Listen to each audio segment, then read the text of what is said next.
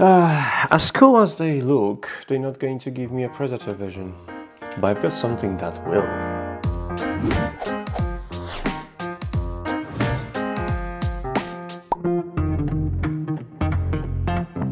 This tiny thing, it's a M5Stick C Plus. That's a mouthful. And this is the most featured ESP32 device per square centimeters, and I've talked about it in details in the video in the corner, so I would strongly recommend you to take a look at it, because a lot of that's what it does and what you can do with it is going to be explained.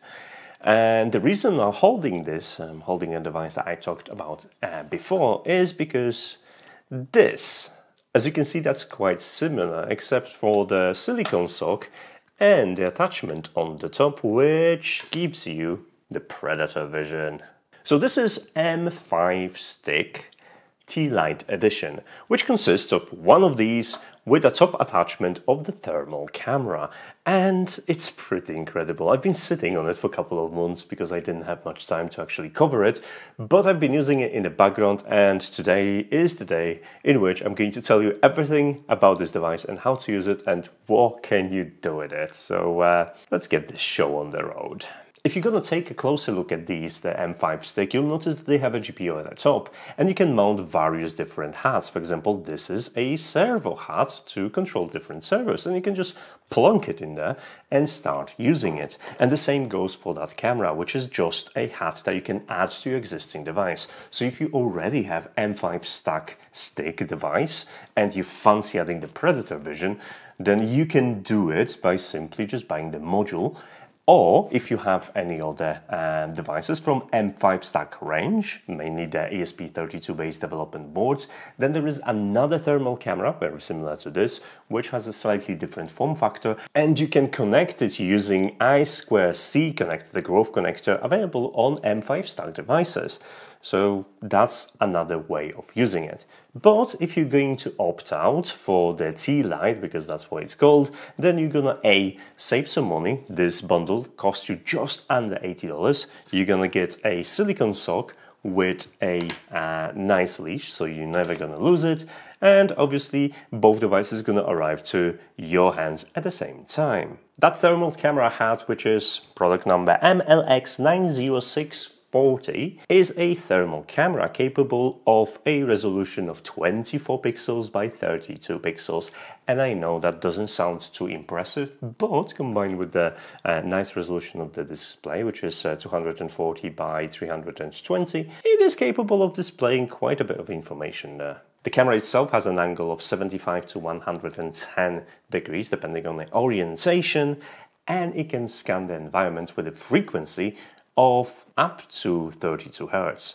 Honestly, for a device like that, that's pretty damn awesome. The temperature range that you can detect with this module is from -40 to 300 degrees of Celsius, and the resolution is ±1.5 degrees, which is honestly pretty good for something this big. I know that the resolution might not be the most impressive, but where this device shine is actually with the firmware that comes with it, because it's super usable and you can do pretty awesome things with it. So let's get that connected and start playing with it. If you bought it as a bundle, the firmware is going to be already pre-installed. Otherwise, you'll have to go and download the M5 burner, select the T-lite firmware and load it on your M5Stick device. Once you launch this, you'll be greeted by the interface, which is honestly very well designed. It's very snappy. You can quickly select between different modes, and this firmware supports different colors, so you could see what you've got. You've got different options for your pointer, so you can either monitor for the highest or lowest temperatures. You can select the averages, etc., etc. And another cool thing is how you can quickly change between displaying the data on your device by pressing a button and snappily changing different histograms and the way to visualize that data that the camera is looking at it. Honestly, I'm quite surprised how well this works on a device that is ESP32 based. But this is not all, because this is a battery-powered device and it connects to your Wi-Fi. You can connect it to your internet and upload the images to local network or to cloud and grab them to your server. Now, You can configure the device using the buttons on the device itself, which is slightly finicky, but once you connect it to the internet, you'll create an access point on the device itself, connect it via mobile or computer, pass your credentials to your Wi-Fi, then you can open the device menu in the browser and configure it that way, which I would strongly recommend you because it's just so much easier. From that main menu, you'll notice that you can access the device information in a couple of different ways.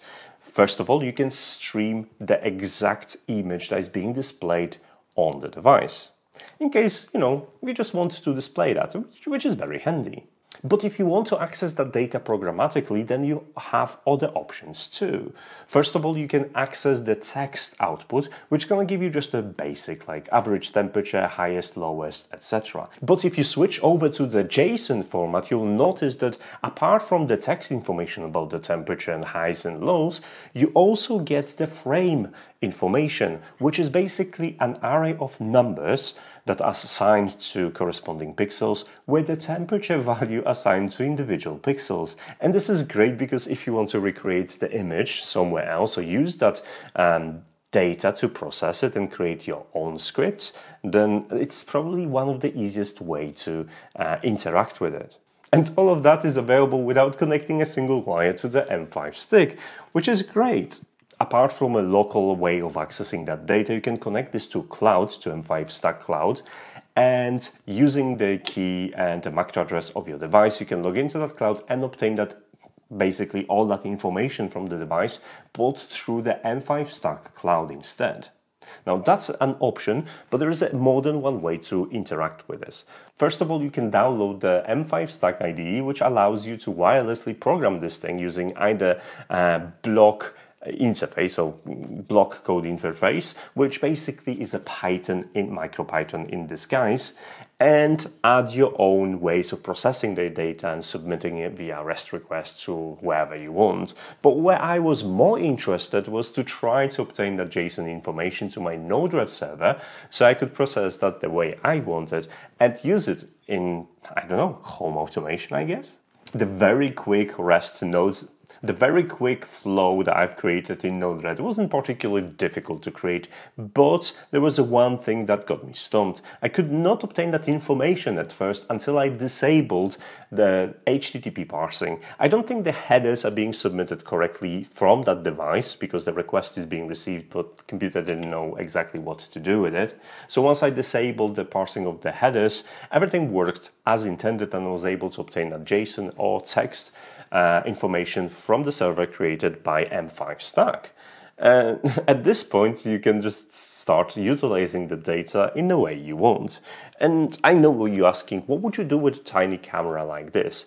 Well, the world is your oyster. If you remember, I'd used the original M5 stick to create a small pocket widget I could actually put in my pocket and have information about my printer, 3D printer, displayed on that little device, showing me the current temperature of the hot end and the bed and the print progress and the file that's happening and everything. So that took me about 45 minutes in the M5Stack IDE. Similarly, you can use, for example, point this camera at the printer and you could possibly detect a fire.